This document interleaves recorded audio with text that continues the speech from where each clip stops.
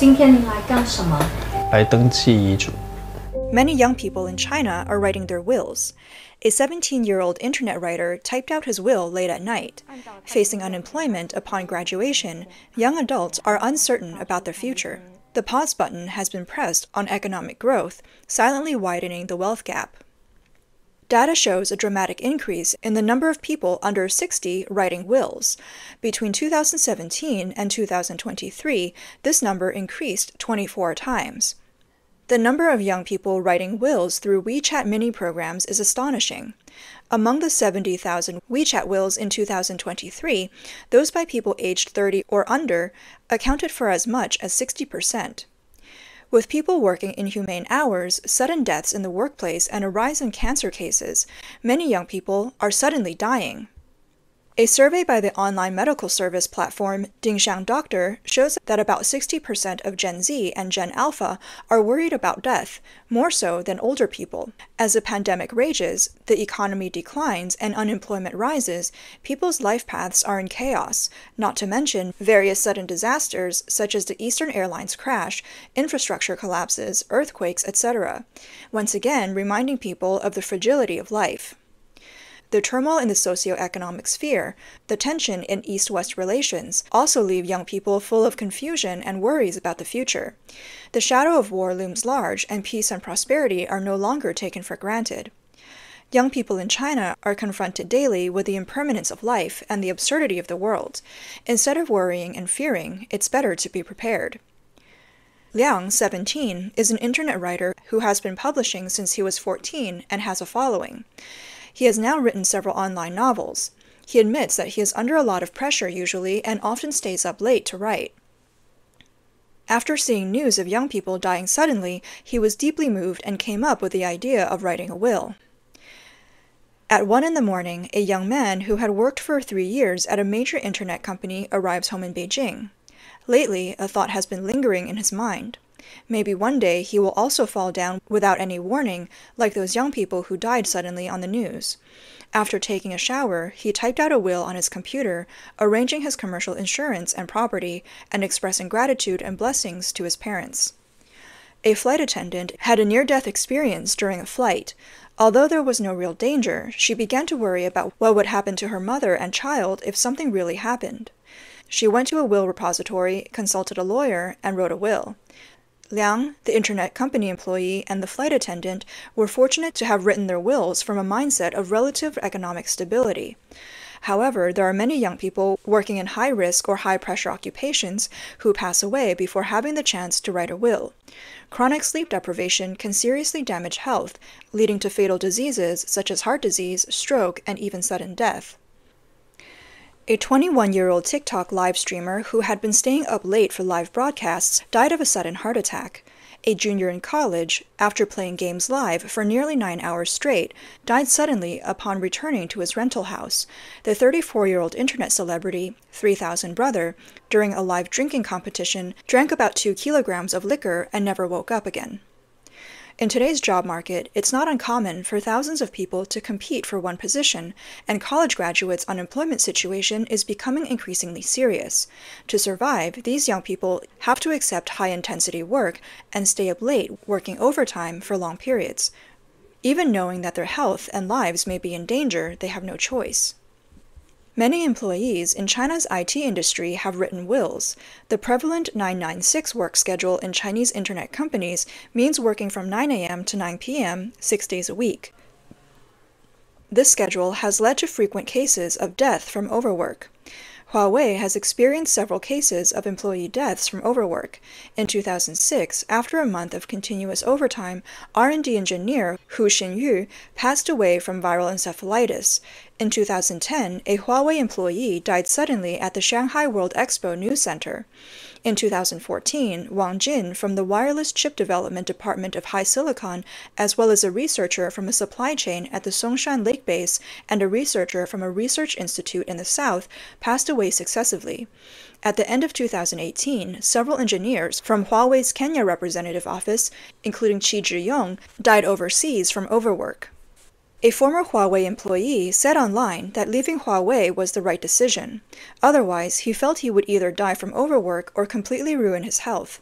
According to statistics, China has up to 600,000 cases of deaths from overwork every year, surpassing Japan to become the world's largest country for deaths from overwork.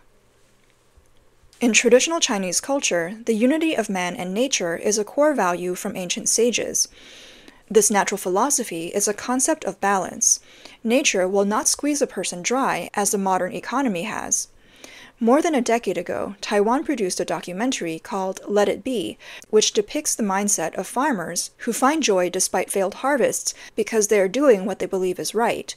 The rice from that Taiwanese farm is said to be delicious because of the farmer's mindset and their approach to their work. The culture under the Chinese Communist Party emphasizes materialistic values, viewing individuals as tools or resources rather than considering their spiritual well-being. This perspective is reflected in companies like Huawei, where employees earn high salaries but may feel that they are sacrificing their lives for money. Huawei is known for its aggressive corporate culture, often described as wolf-like, which can translate to treating employees as machines and disregarding fundamental principles of corporate culture and ethics.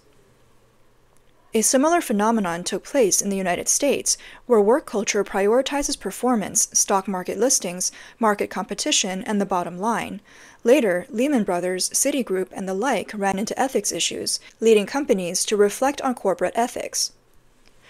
This led to the emergence of corporate social responsibility, CSR. From product development to personnel management, consideration should be given to the protection, support, and respect for human rights. Among the Chinese people under 60 who have written wills, a large part of them are senior executives of state-owned enterprises, government officials, and experts in various industries. In recent years, reports of their deaths are frequent. According to the website of the Commercial Aircraft Corporation of China, Zhao Jiufang, a member of the party committee and secretary of the Discipline Inspection Commission of the company, died of a sudden heart attack on August 6 last year. He was 59. During the Shanghai lockdown in April 2022, 43-year-old Meng Qinggong, deputy chief designer of the Comac CR929, suffered a heart attack and died. The lockdown prevented him from receiving medical treatment. On the evening of May 17 last year, the 711 Research Institute of China Shipbuilding Group announced the death of Li Jianming, a member of the party committee and the group's chief accountant. He died during a business trip at the age of 52.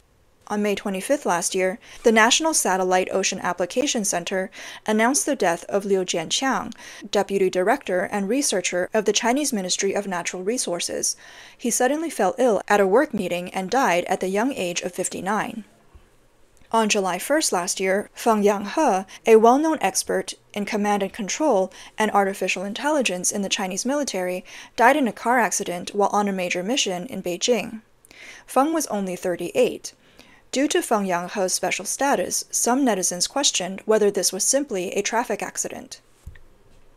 Doctors in mainland China are also among the young will writers. According to statistics, in 2017 alone, there were 31 cases of doctors' sudden deaths. A 31-year-old surgeon in Liu'an City, Anhui Province, passed away after a long shift. An emergency department doctor at Tsinghai University-affiliated hospital, after receiving 38 patients and working continuously for 18 hours, died after 4 hours of unsuccessful rescue. And another emergency department doctor at the age of 43, both passing away from overwork. A survey shows that Chinese physicians work an average of 51 hours per week, far exceeding the standard of 40 hours. Less than a quarter of physicians can take all their annual leave, and 4.4% of physicians say they don't know that they have annual leave. What's more infuriating is that authorities have held up these doctors as heroes to emulate. Many people sarcastically comment that the party members who tout this extreme work ethic should lead by example and drop dead. Some say that improving conditions is better than empty slogans. In 2024, the COVID-19 pandemic continues in China, and the CCP continues to cover up the severity. Some Chinese have told Chinese language media overseas that sudden death has become commonplace. a deputy director of a branch of the Kunming Public Security Bureau, died suddenly of illness at work on January 15th at the age of 47. In Fuyuan County Public Security Bureau of Chujing City, Yunnan Province, a level 4 police officer died suddenly of illness on January 6th at the age of 37. At dawn, on February 8th, just before the Chinese New Year, a 41-year-old police officer named Li Haixiang from a police station in Nantong, Jiangsu Province, suddenly died in the office. A video circulated online shows Li Haixiang returning to his desk, looking at the computer, and suddenly collapsing in his seat. Netizens from Sichuan reveal that there are also middle-aged Communist Party members in the area who have died at their desks. Young people are writing wills partly because of property arrangements. Making money is not easy nowadays, and a large amount of wealth is monopolized by the communist aristocracy. The widening gap between rich and poor has led to a series of crises. One of them is the increasingly fierce competition for limited resources, leading people to resorting to dangerous means. A lawyer stated that he has seen many single people suddenly pass away, and the house should have been inherited by their parents is taken away by bad actors by forging signatures or faking notarized wills.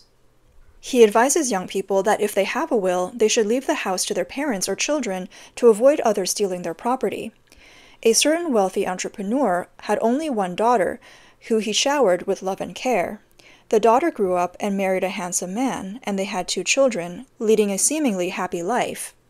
Before she married, the entrepreneur transferred all his company shares and the family's assets to his daughter. But one day she died in a car accident. Because she did not write a will, according to China's current inheritance law, 1/3 of the property goes to parents, spouses, and children respectively. As the children are young, her husband, as the children's sole guardian, will temporarily control these assets. Thus, the entrepreneur's son-in-law suddenly gained absolute control of his company. He kicked his father-in-law off the board of directors and remarried. This way, the company that the entrepreneur had operated for many years changed hands. While this is an extreme case, if a will had been written earlier, such risks would have been avoided. Of course, to fundamentally solve these problems, a fair, public-spirited, lawful, and orderly society needs to be built. However, this is impossible under the Chinese Communist Party. On the surface, young people writing wills seems like an economic or career issue, but it also reflects the deep dysfunction in Chinese society. In the past, competition in Chinese society was not as fierce, the cost of living was not as high, and ordinary people could also live well. However, after 40 years of rapid development, the Communist Party's plunder of social and natural resources, intensifying social competition, and widening wealth gap have made it much harder for ordinary people to achieve a life with a house and a car. Merely relying on beauty, education, or professional abilities is no longer enough. You also need complex social skills and workplace cunning. These are not things that can be learned in school, but are more influenced by family upbringing. Children from official, business, and merchant families are adept at these things, while those from ordinary families often find themselves at a disadvantage in this regard. They find that even if they work hard, it is difficult to achieve their dreams before they burn out. Many have reflected on their lives and written wills.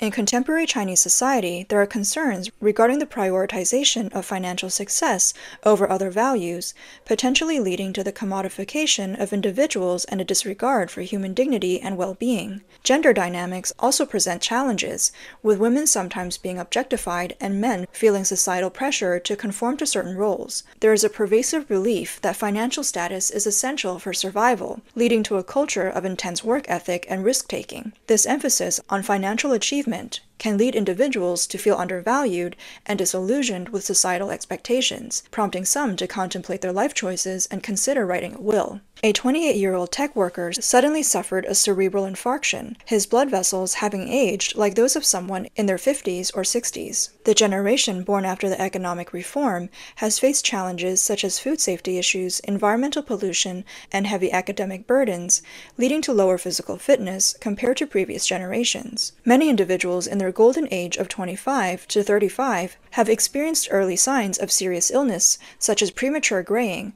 spine degeneration, and severe nearsightedness. Once they fall seriously ill, quality medical care is prohibitively expensive. Instead of spending all their wealth with uncertain outcomes, it is better to make a will in advance and leave the property to their parents and children. The generation born after 2000 is challenging traditional norms by opting for renting over home ownership, viewing marriage as optional, questioning the necessity of having children, and rejecting insincere social interactions. Gen Z has fundamentally changed the attitude towards work. Older generations would take leave to take care of family members. Gen Z would take leave when they themselves are ill. Gen Alpha do not reply to work messages after hours unless they're paid substantial overtime. This generation is quick-witted, articulate, and rejects the empty promises of leaders, challenging the rigid rules of the workplace with their actions. This generation is the first in more than 70 years of the Chinese Communist Party's rule to dare to choose their own life paths and live according to their own wishes. This makes them the most direct force challenging the existing social structure and the authority of the Communist Party, shaping an open and free society.